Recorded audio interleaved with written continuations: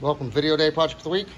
I'm cleaning up all these bookshelves, and there's glue squeeze out all along here.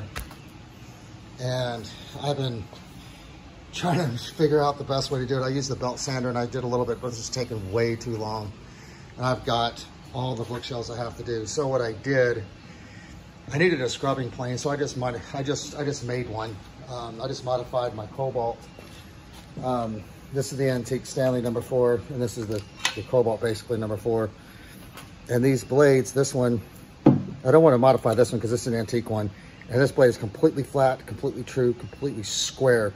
And when you plane on a surface like this, the corner of that blade will dig into, it wants to flatten the whole thing. So I had to modify the Cobalt one. The reason why I did this is because I just go get another one if I need to at Lowe's. On this one, made what I call a scrubbing plane. Scrubbing plane is I curved this blade and I angled the corner so it doesn't dig into the side. And this blade is curved now like this, so I can get into this area here without hitting my cabinet, and it just takes off, a shaving, and that's where it came off. You see it came right off in the middle. That's where the deepest part of the cabinet, the curve of the blade is. So this is, so what I'll do is I'll take this down with the smoothing plane, and with this now a scrub plane.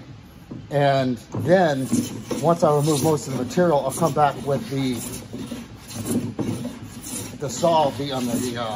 belt sander, and I can belt sand this if I even need to. I might not even need this. I know this will bring it to a smoother surface, but this will remove material a lot faster than trying to sand all this down. So how to make a scrub plane, needed one anyway, so now I have number 4 scrub plane, number 4 smoothing plane. Move lots of material, need this a lot, so good to go. Just save a bunch of money by not having to go buy something.